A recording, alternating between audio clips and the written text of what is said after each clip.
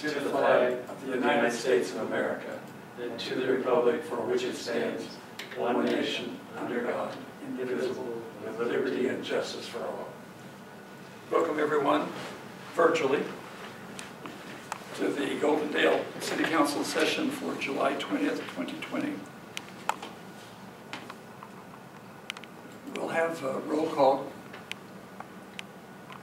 and we'll ask Connie to. Julie? I'm here. Lauren? Shannon? I'm here. Andy? I'm here. Phil? Mylan? I'm here. Yes, that's it. Okay, so we have a quorum? We have 4. Okay.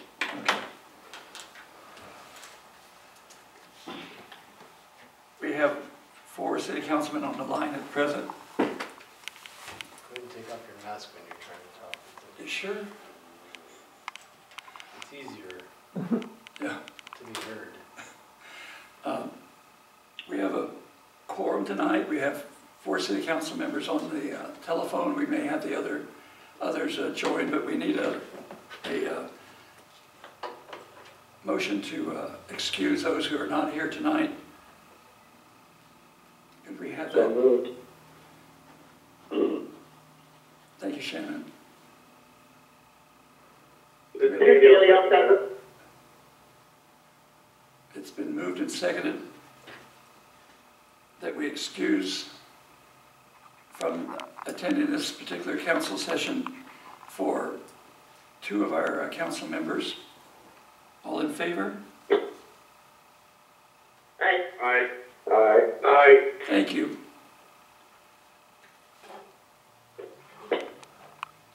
Connie, the 2 that are not here tonight, Lauren and Phil. Phil, okay.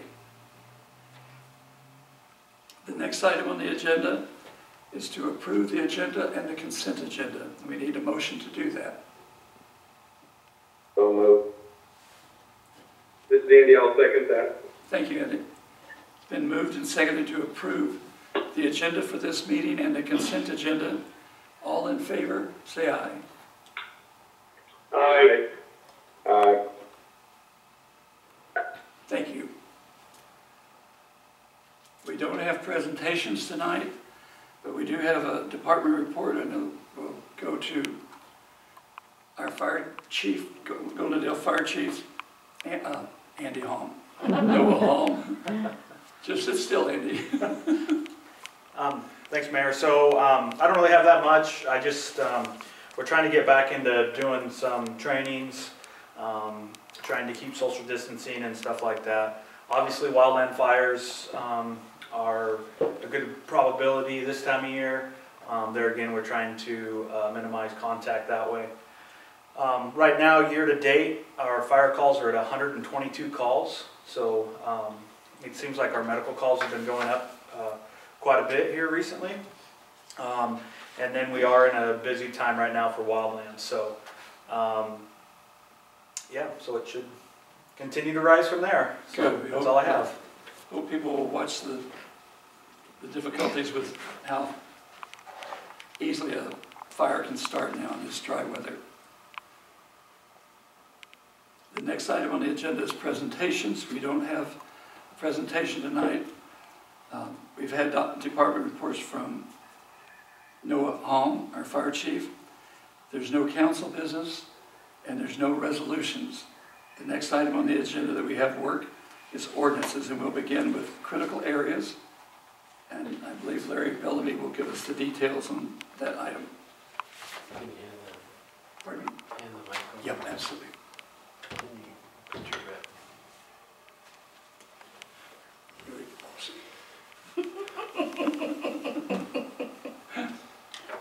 There's really nothing new to report on the ordinances that we've been working on here for the past few months. We've been through the public participation process, ordinance committees met, the council has met, we've had our first reading, Now, all we did from this last council meeting and this council meeting is to put it in ordinance format and adopt it for its second reading. It'll become effective after it's been advertised in the paper. And so we do need a motion to approve the ordinance for critical areas. Is that the first one? Yes. Yes. Okay, critical areas.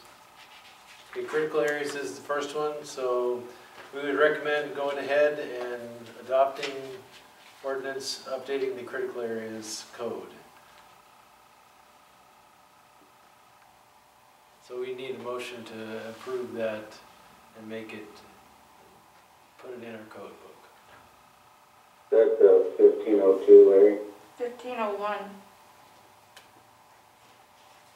Did you hear me?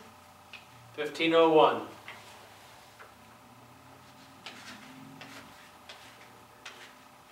Are there any questions or comments from the council?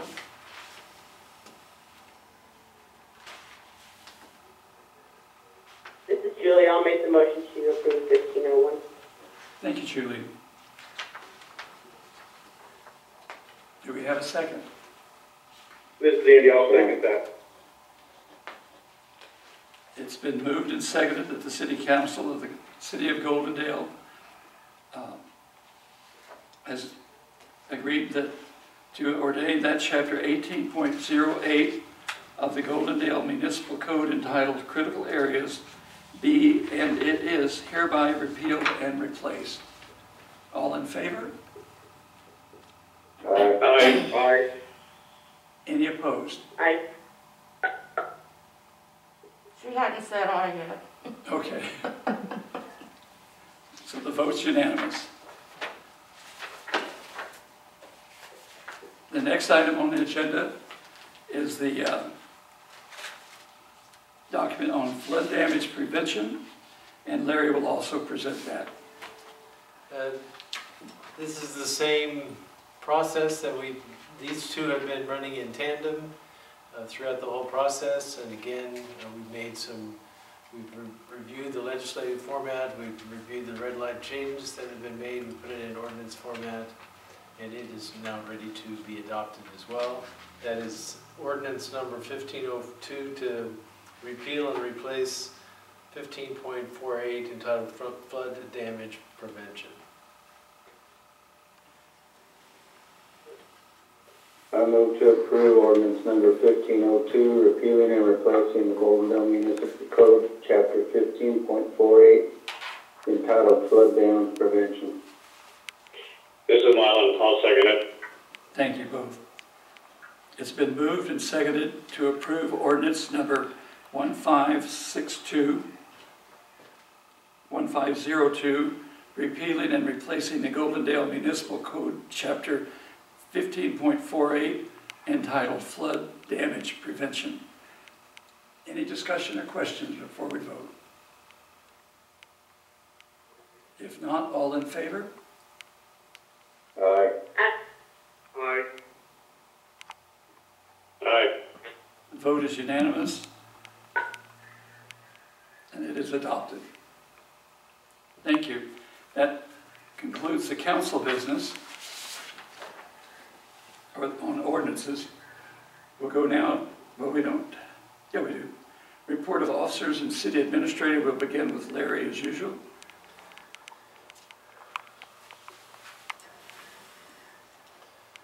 Okay, I wanted to report to the council the status of the financial picture for the city of Goldendale. We're reviewing reports that bring us through June. So we're looking at statements we're looking at percentage numbers on these statements of about 50% because we're doing it through the June 30. So we are looking fairly good for most of the revenue categories.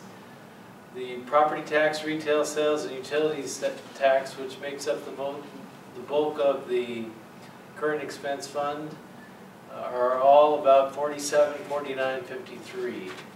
So they're right there where they should be. Fines and penalties are a little down, they're at 31%. Motor vehicle excise tax is down a little bit as well, given the fact that people aren't driving as much, and we're starting to have the effect of COVID-19 beginning to be realized in that category on city streets. But even more so on hotels and motels, whereas we should be looking closer to 30, 40, 50%, we're down at 27%. So, but at the same point in time, we are not having as many events that we're paying for and advertising for.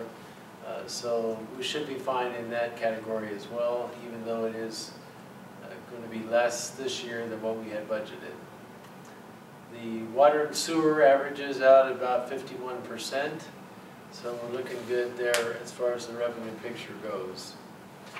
On the expenditure side, pretty much the same story.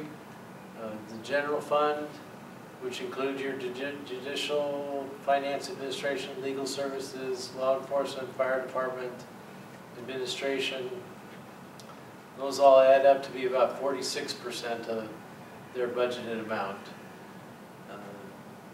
We're doing a little less work in city streets, so that percentage is down to about 30%. Once the COVID-19 stuff begins to lift, we might be able to get down and do some more work in the street end of things. Parks is about 40%, and then like I said, tourism is down a little bit. It's only been, we only spent 25%. We're still doing some Chamber of Commerce things. For the most part, everything else is event related, and probably, especially community days, we didn't have a lot of expenses going out on community days. Then water and sewer, again, it averages just like the revenue at 51%. The expenditure side is about 51% as well. So overall, I'd say we are looking pretty good, with a few minor exceptions. I'm happy with where we are sitting at the moment with regard to our finances on the revenue side and on the expenditure side.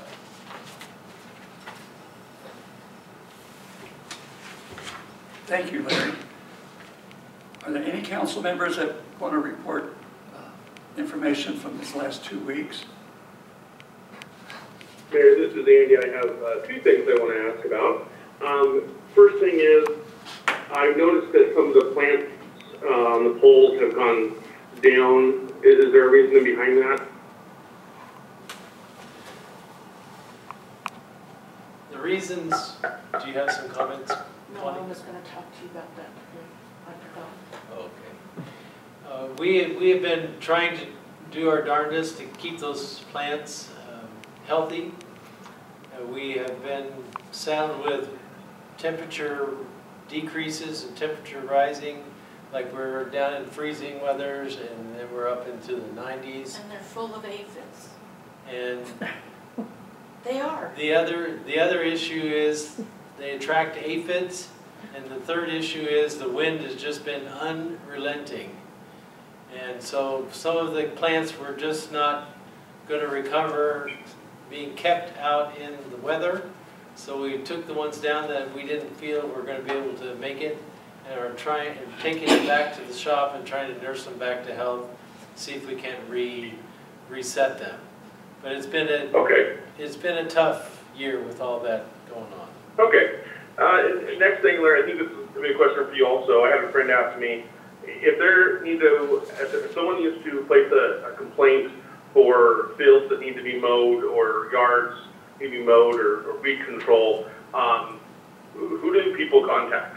They contact either Shelley or Jeff Rayleigh in our office. Shelley Enderby or Jeff Rayleigh, either one.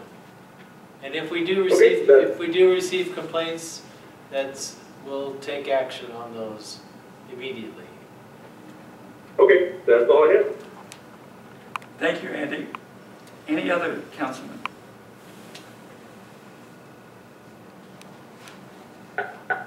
Mayor, this is Mylan. I stopped about a week ago. I talked to one of the gentlemen that were watering the plants, and he told me the same thing, that the aphids and the windy weather, and also he felt that maybe the waters, they weren't getting enough water. They were watering it, but then the plants, but they was leaking through the pots, and so he was kind of patching them up, and hopefully that would help out, but maybe it was too late to save those plants. One other thing, are we going to go into executive session? Or? Not tonight. Oh, okay. Well, I guess that's all I have, Mayor. Thanks, Mylan. Any other council members with something they would like to add?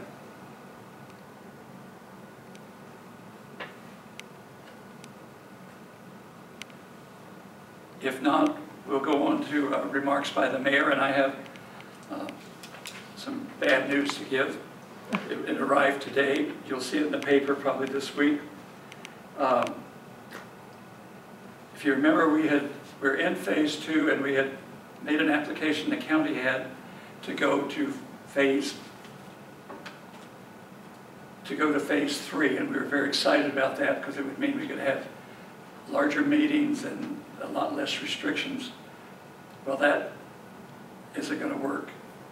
We've received notice from the State Department of Health that 7 of those counties asking to be moved from phase 2 to phase 3, those applications have been returned. And it'll be several weeks probably before they'll be reconsidered, and they will have to be re-prepared, redone because of changes that will take place in the next week or 2. So we're not going to move as fast as we thought we would. There's not a thing we can do about it. But it's something that we need to be aware of, that this type of changes, we need to expect this more than we do probably. And the other item, I participated in a webinar today with Governor Inslee, the State Secretary of Health, and the State Public Health Director. And they talked about, and along with state staff as well in this category, about how to coordinate action on COVID and how to deal with the situations now. And it seemed all in all that it was not a hopeful picture. And the reason is, even though we're low as a state, consider we had a pretty rough start. The thing is, these COVID spikes are beginning to happen in different states at different intensity. And it probably within the next 2 to 3 weeks, we'll start seeing that spike start up again in Washington State. So we're there watching it. We'll do everything we can to help keep that away from us and be able to get back to normal quicker. But it was a very good webinar. I've got a lot of details on it, but it wasn't the most hopeful news, sadly. But there was a lot of praise for the efforts that our local citizens throughout the state are making to mask up and to social distance and to maintain the hygiene guidelines. The thing I think we need to realize is there's been a mutation in the COVID virus, and it's not necessarily more dangerous than it was, but it is far more contagious than it was, and that's a change they're seeing right now in our state. So be even more careful about distancing and avoiding anyone that is sick, or make sure you wear your mask, because you're going to find a real shock if you learn that you were the person that gave that virus to someone else unknowingly, completely unknowingly, but it happened. And that would be a real heartbreak for anyone. So we need to get really serious about this. I know we have a good, healthy crop of conspiracy theorists, but they just need to shut up, get out of the way, and let us go on and get this done. And that's my report.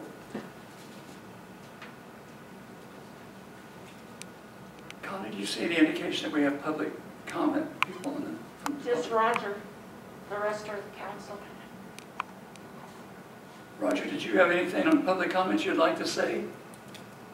only to congratulate you on leadership in tough times. Everyone there is doing an awesome job. Thumbs up from me. That's very kind. Thank you. I'll put my mask back on. If we don't have further public comments, I will ask for a motion to adjourn City Council for July 2020. So moved. Second that. It's been moved and seconded to adjourn City Council for July 20th, 2020. Our next session will be on August 3rd, and it most likely will still be a virtual meeting. All in favor? Aye. Aye. The meeting's adjourned. Thank you.